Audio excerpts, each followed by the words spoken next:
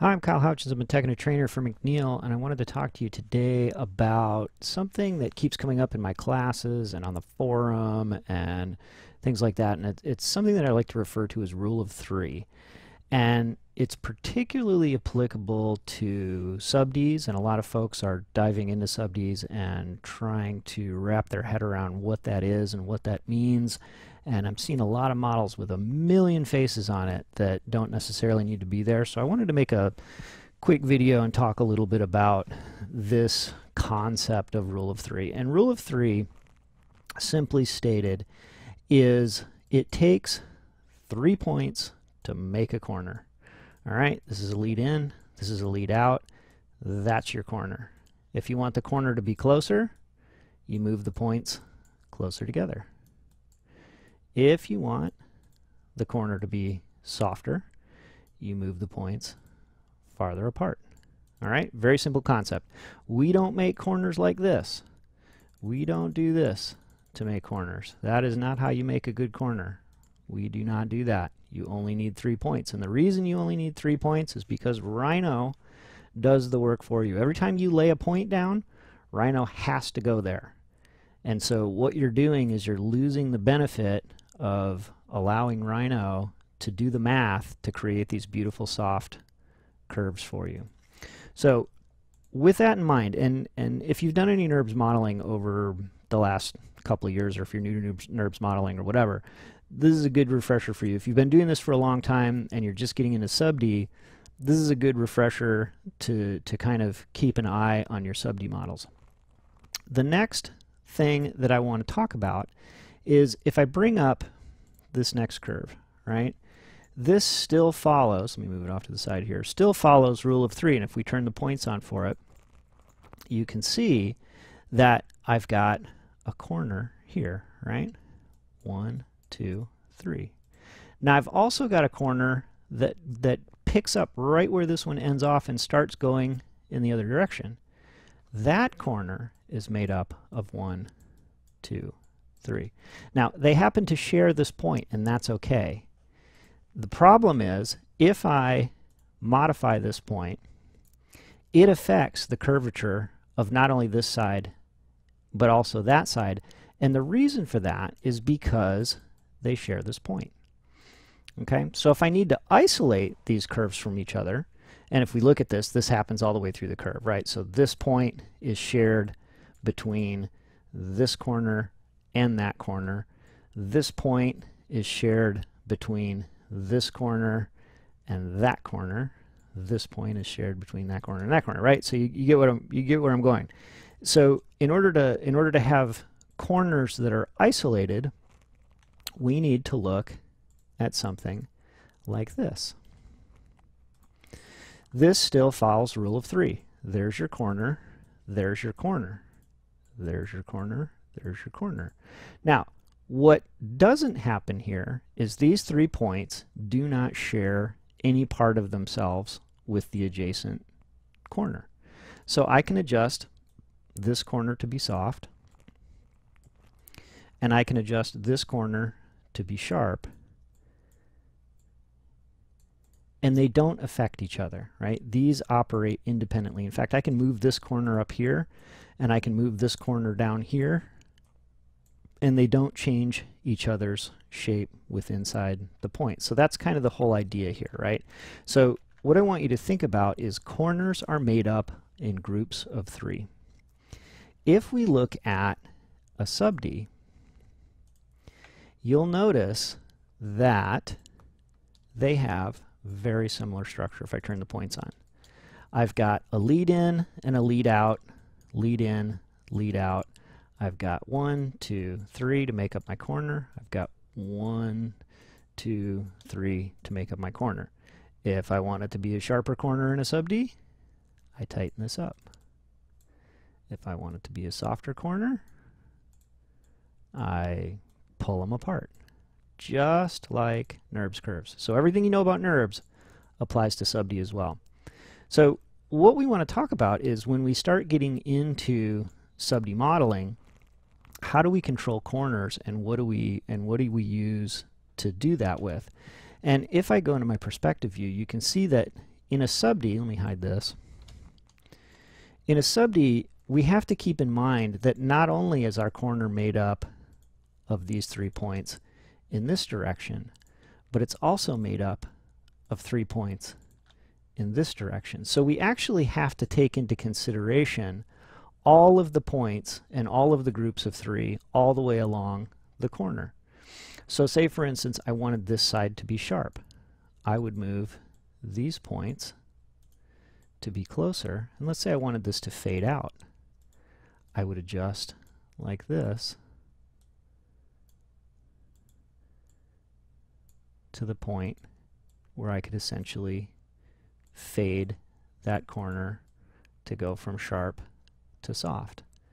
Alright, so as long as you understand these groupings of 3, it makes it much easier to understand what to do with a SubD. So let's talk about how to do transitions in a SubD a little bit. And I'm going to just do this with a cube. So let's take a look at this.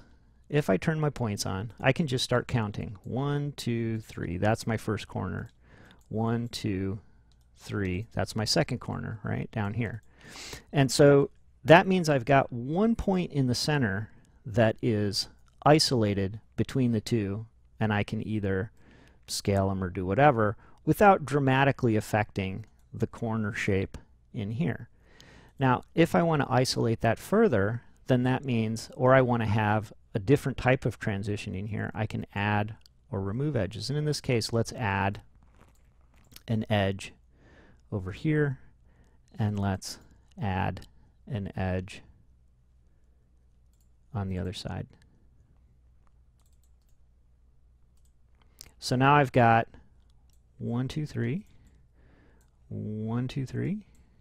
That's my corner, but I've also got 1, 2, 3 in here, which means I can pull this up or I can pull it down, and it doesn't affect what's going on.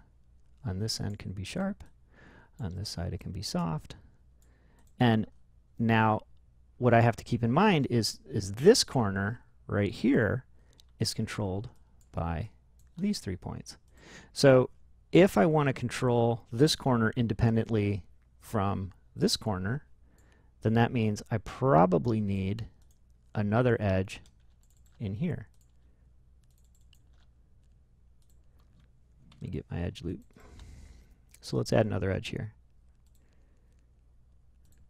So now I've got 1, 2, 3 edges, which means I can control this corner completely independently from this corner. Okay?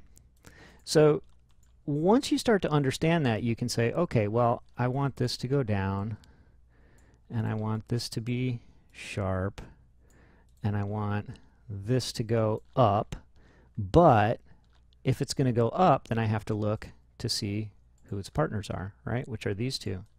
So if this is going to go up, those 3 control that shape, these 3 control that shape, these 3 control that shape, these 3 control that shape, right?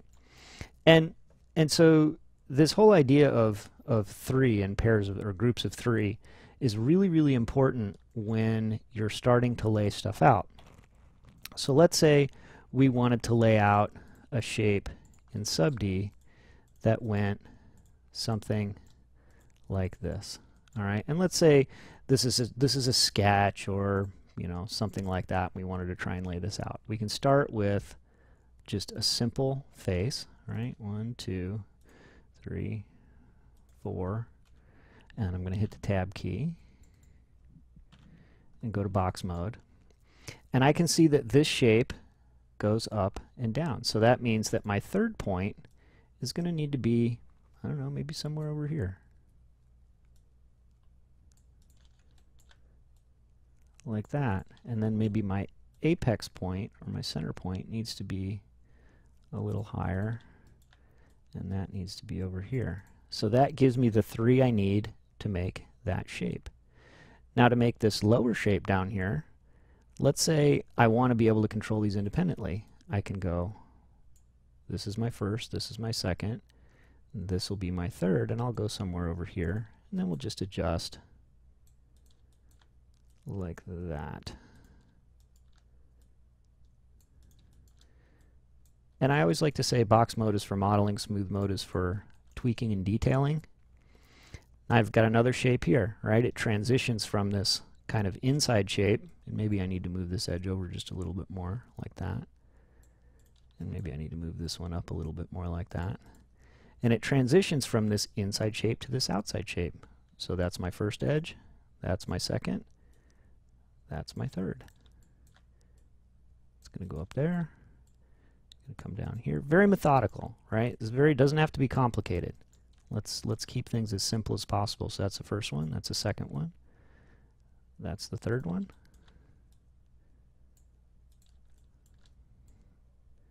Just going to follow this along.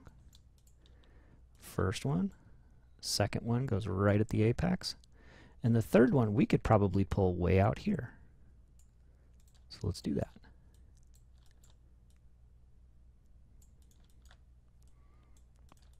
I'm using shift control drag to get the sub-object, the vertexes of these things.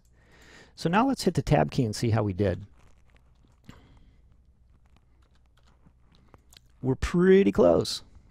We have everything that we need to do. Now I can crease these two edges so that we can see what they look like at the end. And I can crease these 2 points so we can see what it looks like at the end. But we're very close. See, we captured the intent of what we were looking for, and now we just need to make a few little adjustments.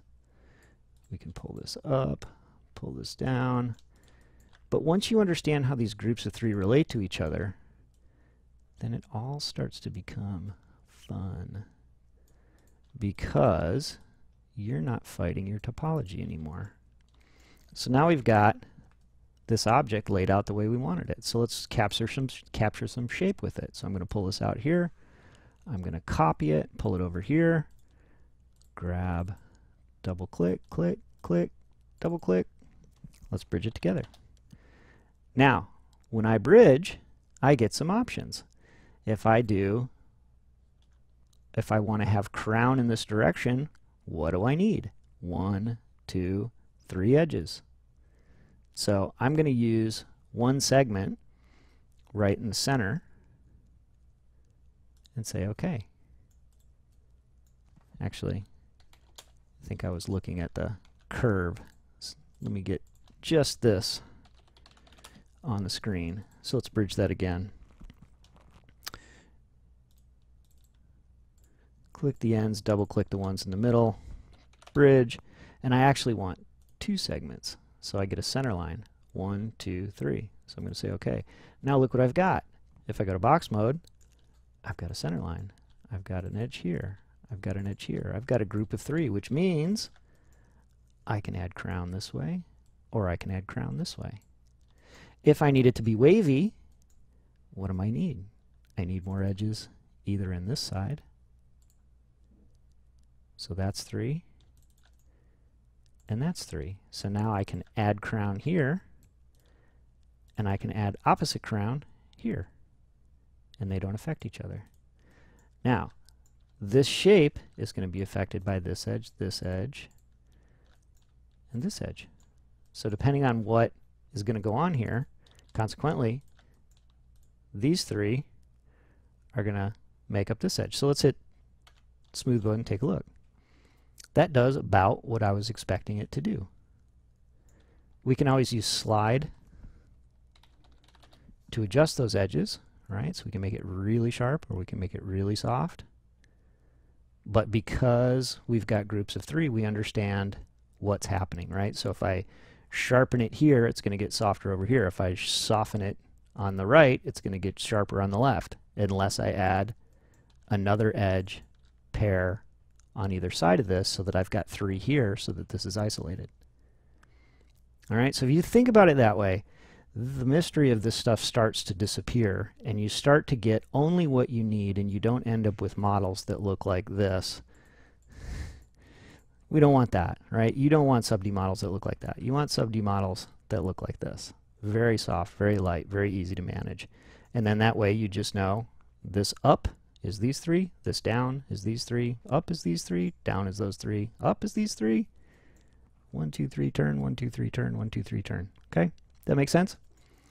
All right, that's all I have for you today. I'm Kyle Houchins. I'm the tech and a trainer for McNeil.